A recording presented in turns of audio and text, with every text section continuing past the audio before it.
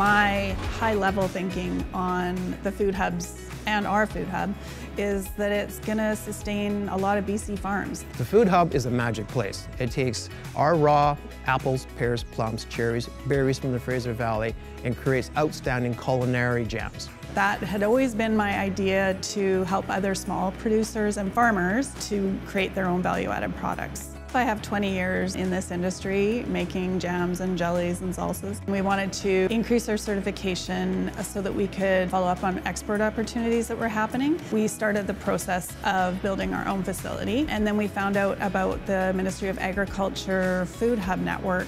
We have fantastic orchards in the Okanagan that can supply us with additional pears, apples, and plums. And we've also got other growers here in the Fraser Valley that we can tap on as well. That's always our end goal, is to find and secure fruit, vegetables, and other ingredients from local farms. We'll help them with R&D and create their brand, then they label it as their own and create products for them.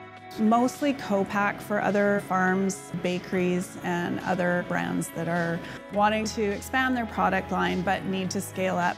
Most artisanal producers are making very small batches. To get that big PO, having the help to make it into a larger batch, there does take some R&D to get it up to that.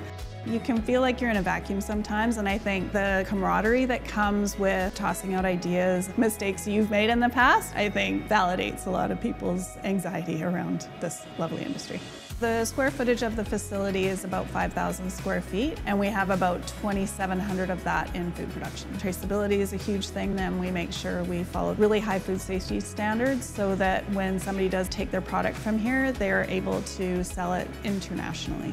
We opened Preservatory Provisions and Toast Bar last October in Granville Island Public Market, and there we feature our brand, the Preservatory, as well as BC brands that are connected either to the facility or brands that we really just love to support. We also sell our fresh fruit from the farm Vistadoro down there as well. The idea was to have a space where we could sample our products to consumers as well as highlight how to use them. Being able to create products out of fresh grown fruit from BC is honestly the best.